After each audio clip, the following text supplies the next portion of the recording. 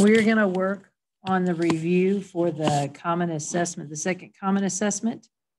So let me pull that up.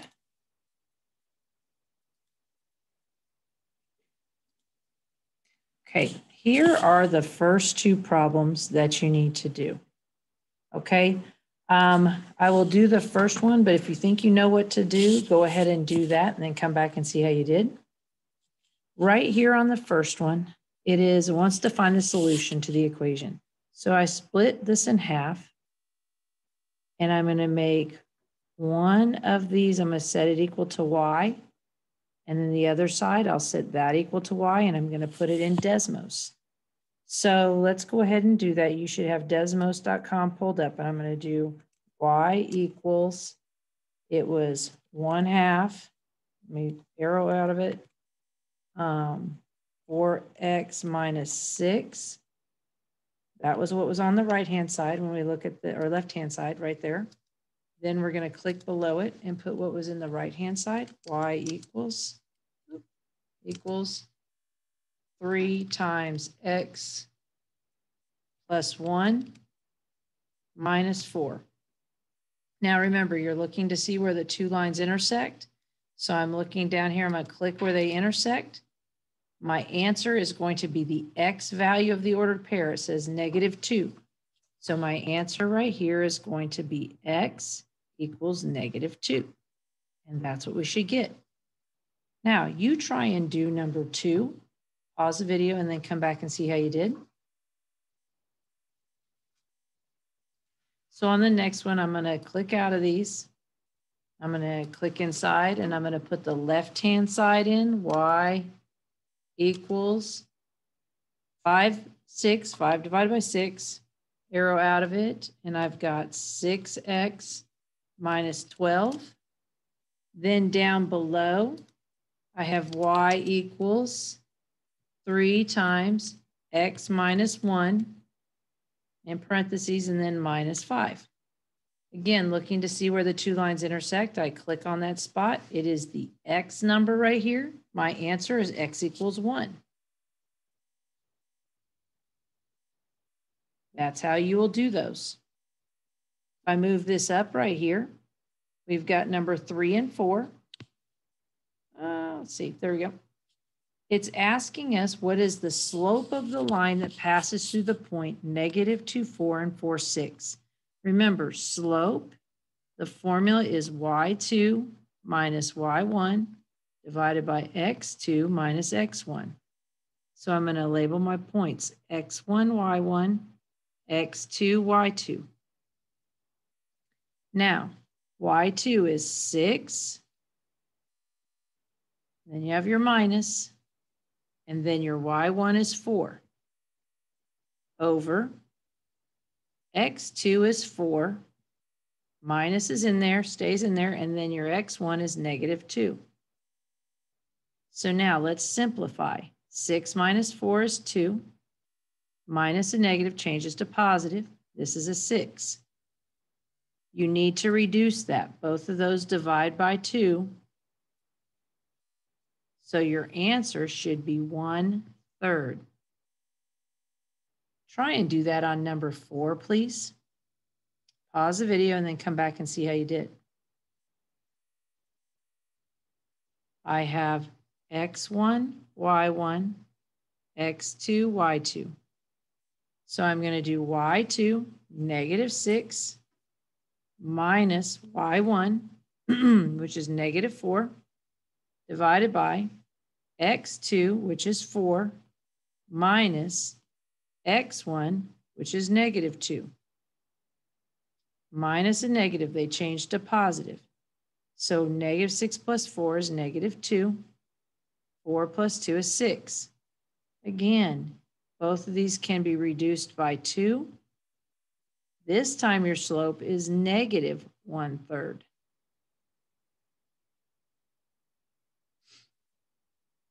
Let's look at the next two.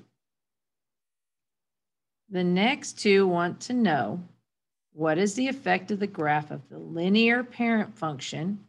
This is the linear parent function right here. When f of x is replaced by this right here. So what this means, we're going to go into the calculator and you're going to make this y equals x and a second equation, which is going to be y equals x minus 4. And let's see what happens to our graphs. So we're going to go into Desmos. You're going to click inside and put the parent function y equals x. Click below and do the second equation, y equals x minus 4. Now, here is my original equation right here, y equals x, okay? What happened to the red line? My new y-intercept, look, it moved down here to -4. Every point from the black line to the red line, it moved down 4 units. So what you're going to say is it shifted down 4 units. And it did this because you need to see this right here. It says -4. When it is a minus, it's telling you to do down however many units it tells you. So now do the same thing and try and figure out what happens on number 6. Pause the video and come back and see how you did. What you should have done is you'll take the first equation and make it y equals x, the parent function. The second one, we're going to make it y equals x plus 1. Now, hopefully you saw what happens when you're adding. But let's look at the graph and see. So if I leave the parent function in here. The other one, though, I changed it to y equals x plus 1. Look what happened now. Here's my parent function. Then the new function is the red line. The y-intercept, every point moved up 1 unit. So this right here, it shifted up 1 unit. That's what you should have gotten. Okay, so let's look at the next ones. Let me move my paper to find them. Okay, we're going to look at number 7 and 8. Number 7 says, what is an equation of a line that is perpendicular to this line right here and goes to the point -3, 4, and it says to write it in standard form? Well, first off, we need to get the slope. We have a slope of 1/3. So the original slope is 1/3. The perpendicular slope, remember, flip it over. So 3/1, and it was positive. Now it becomes negative. Divide those numbers, and I get -3. This is the slope I'm going to use. I'm going to use this slope and this point. So now we need to put it into point slope form. Y minus y1 equals m times x minus x1. My slope right here is -3. My x number is -3. My y number is 4. Now, remember, minus and negative, that changes these to positive. So I have y minus 4 equals, multiply here, -3x. -3 times 3 is -9. We're supposed to write this in standard form. Remember, standard form, ax plus by equals c. So we've got to move this 4 to the other side. I get y equals, these cancel, -3x minus 5. Okay, I've got to get the x and y on the same side, so that's got to go over there. So I have to add 3x to each side. My equation is 3x plus y equals -5.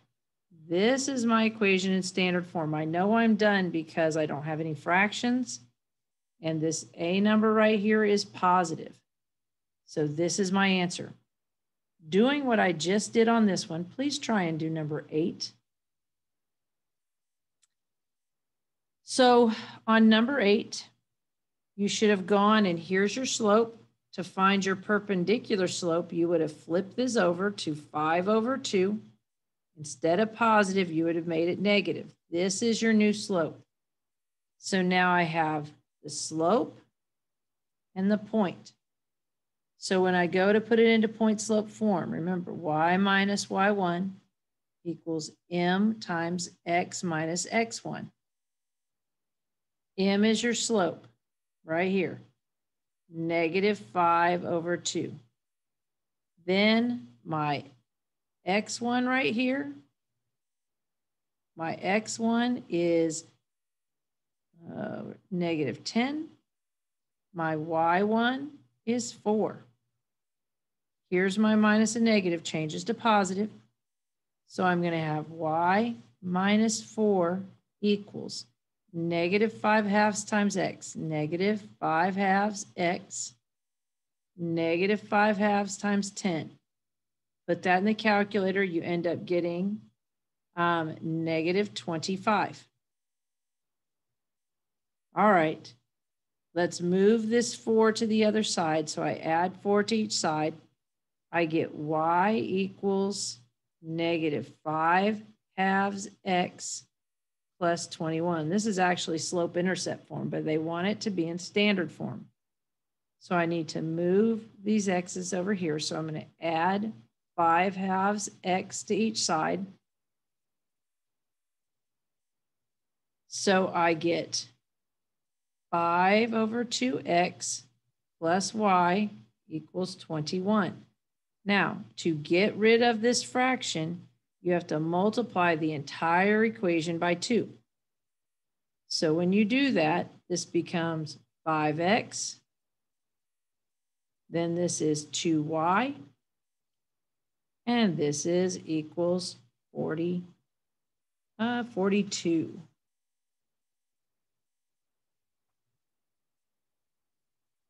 Did I miss one? Oh, you know what? I messed up right here. This is supposed to be a negative. That's supposed to be -21. So that meant that was negative. And so this would be -42. This is your equation in standard form. All right, so let's look at the next ones. Let's look at 9 and 10. Move this right down here. I'll just look at number 9 first. It says the table below represents some points on the graph of a linear function. What is the rate of change of y with respect to x for this function? Okay, the biggest thing is, what does rate of change mean? Rate of change is the same as the slope. So remember, y2 minus y1 over x2 minus x1. The change in y over the change in x. So I can take two of my points, 2, 7, it doesn't matter which ones, I can take these first two, 2, 7 and 4, 8, and let's put them in the slope formula, x1, y1, x2, y2. So I'm going to have 8 minus, right, 7 over 4 minus 2. So 8 minus 7 is 1. 4 minus 2 is 2. This is my slope. This is my rate of change. And one way, if you look at this, look, when you have the change, how do you get from 7 to 8? You add 1, 8 to 9, add 1. That's where this 1 is coming from. Then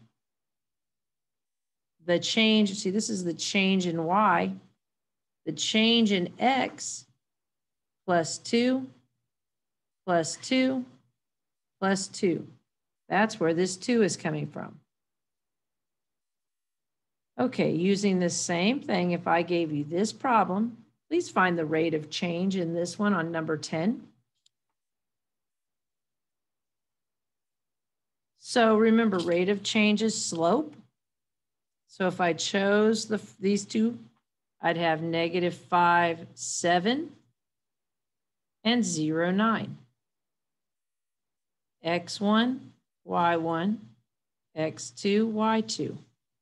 So I'm going to have 9 minus 7 over 0 minus -5. 9 minus 7 is 2. A negative and a negative changes to positive, so this would be 5. This is the slope you should have come up with. Well, look at that. Look here. The change in y, delta y, plus 2, plus 2, plus 2. There it is up here. The change in x, plus 5, plus 5, plus 5. There's where they come from. Let's look at number 11. On number 11, it says that the value of y varies directly. That's important right here. Varies directly with x. Which function represents the relationship between x and y when y is 5, 6, and x is 10? What you will do, remember, when they talk about varies directly, it is a proportional relationship. So I will do y over x. To find my k value, my constant of variation, you take your y number divided by your x. So here's my y divided by my x. I'm going to do 5, 6. I know it's a fraction, but still put all of that over it, divided by 10. Put that in the calculator exactly how you see it. When you can even use your phone calculator. 5 divided by 6 divided by 10, and it will give you your answer. If I work this out, let's see here. Okay, so that's one way to do it, put it in the calculator. If I do this, I'm going to have 5 over 6 divided by 10. Okay, that's the same as 10 over 1. If I did this by hand, it would be 5 over 6 times 1/10. Okay, this is how you would do it by hand. I think it might just be easier. Just do it the way I'm showing you in the calculator right here. When you do that, your answer, it's going to give you a decimal, but your answer should be 1/12. And here's how you do that. I guess I will go ahead and show you by hand.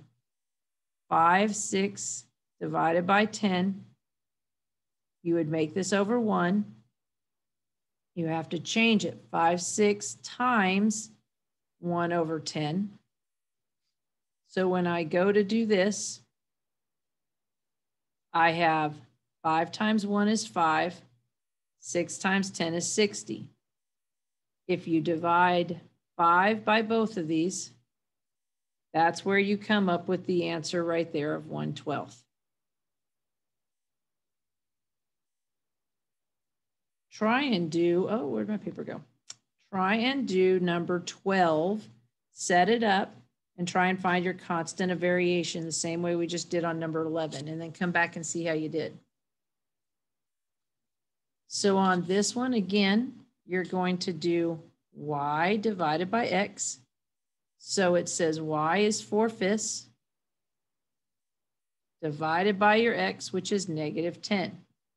If you put it in a calculator, you would put it as 4 divide 5 divided by -10. That's what you would do to find your answer, especially if it was multiple choice. By hand, I'm going to do 4 divided by 5 divided by -10. Put this over 1. So you can't divide like this. You got to change it to multiply. So it's 4/5 times -1/10, which gives you 4 times -1 is -4. 5 times 10 is 50. Both of those numbers you can divide by 2. You get -2 over 25. That would be your answer. Let's look at number 13. Oh, and that should be 14, not 24. Typo. Okay. So number 13 says, what is the slope of a horizontal line that goes through the point 2, 4? Okay, what is the slope and the equation? Sorry. Horizontal line. Remember, horizontal line goes like this. It goes across. What is the slope of all horizontal lines? Remember, one way to remember that is horizontal has a Z in it. 0 starts with a Z. All of your equations that are a horizontal line, right? So if here's my graph and I have a horizontal line, it crosses the y-axis. That means it's going to be this number here. So I'm going to write y equals 4. That should be your answer. Try and do number 14 and come back and see how you did. Okay, again, horizontal line. So that meant your slope is 0. Your equation is going to be the y number. So it's going to be y equals 2. So let's look at 15 and 16. Let me do number 15 and then you can try and do number 16. This time it wants to know what is the slope in the equation of a vertical line that goes to the point 2,3. Vertical goes up and down. The slope of a vertical line is undefined. It's not a number, it's undefined because you can't, it has a y, the bottom number is 0 when you do the slope. One thing is vertical starts with a V. U is a close to a V. I'm not sure how you would remember that, but that's one way you do it. A vertical line, if I draw a vertical line and there's my axis, it's going to touch, coordinate grid is going to touch my x-axis. That means my equation is going to be the x number, x equals 2. Try and do number 16. Again, it's talking about a vertical line. So my slope is undefined.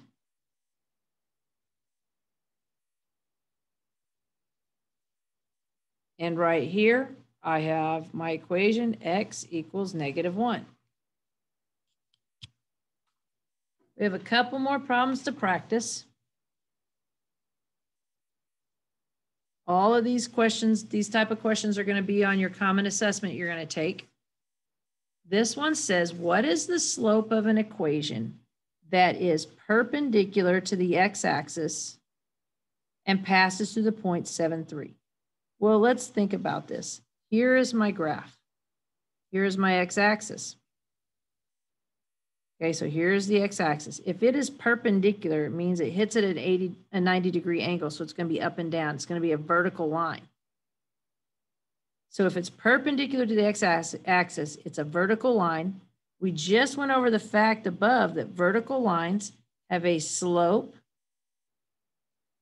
that is undefined. Okay.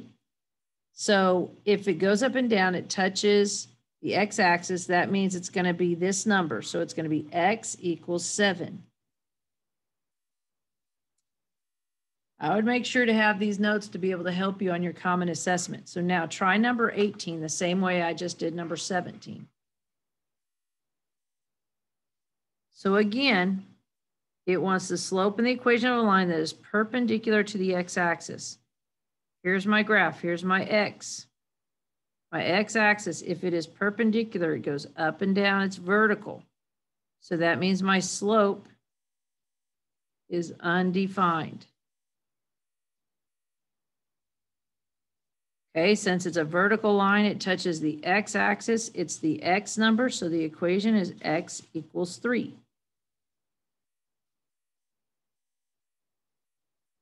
Here are the last two.